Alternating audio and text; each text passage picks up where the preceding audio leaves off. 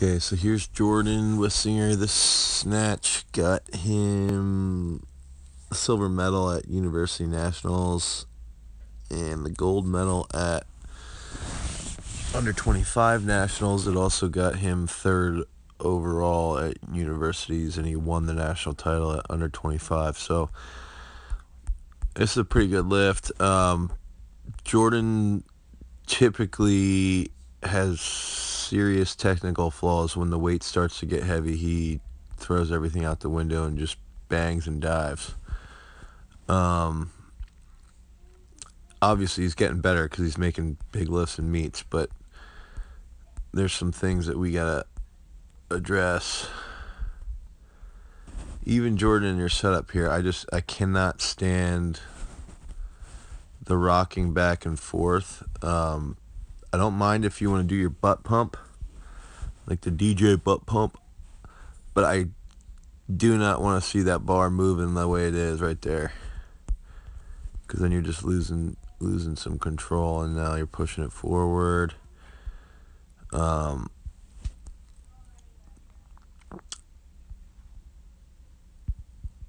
Great singlet, by the way. Even here, it's still moving forward. So there's a lot of unnecessary movements before the lift even begins, and sometimes that's okay because your body, you're generating, you're heightening the awareness of your body. But in this case, I think it's too much. Another one. Wait. Okay, I'm going the wrong way. Okay, so now this is the lift.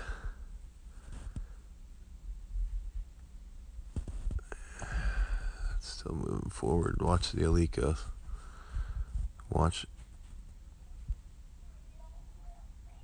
So in your dynamic start, you're pushing it forward. Instead of that bar should be sitting still, and the dynamic start should not change anything. Okay? So it's a little forward. Decent position here.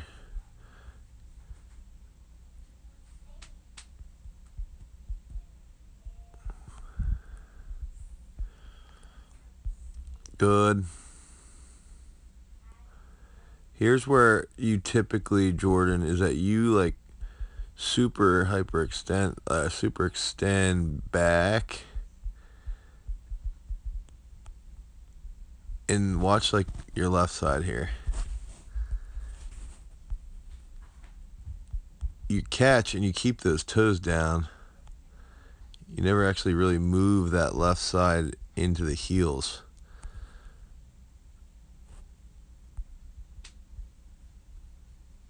Which puts you in that bad position out front, okay? So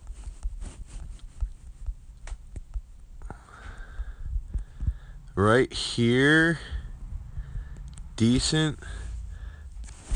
I actually think your knees could be back a little bit more, and your chest could be if your knees were back a little more, your chest would be in a perfect spot. This isn't a bad position. I just think you push those back, and then that bar is going to be a little bit more over the midfoot, and then you immediately push those hips through. I don't know. It's like, I really like this position. I don't like this, because you're waiting to move. It's like you do like this sloppy no feet almost. So it's got to be move, like finish right now, trigger the upper body to shrug back, work through the bar fast, but push through those heels, push through those heels, push through those heels, push through those heels. Okay? I'm not as good at the weightlifting analysis as I am at the throwing, because this is like only the fourth time I've done this, so bear with me for this being boring, Jordan.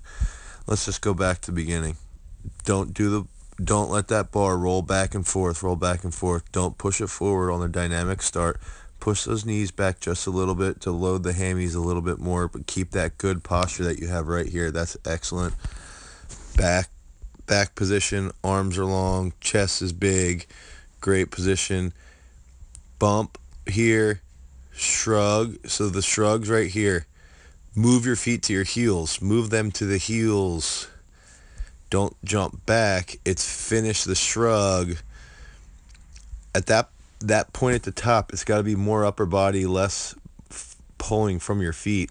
I don't know if that makes sense, but it's got to be push those heels down right away, out, not back. And then that bar will be in a better position. But, still a good lift, obviously. 118 at 69, that's getting pretty good. You add 12 kilos to that, and that's serious weight as a 69.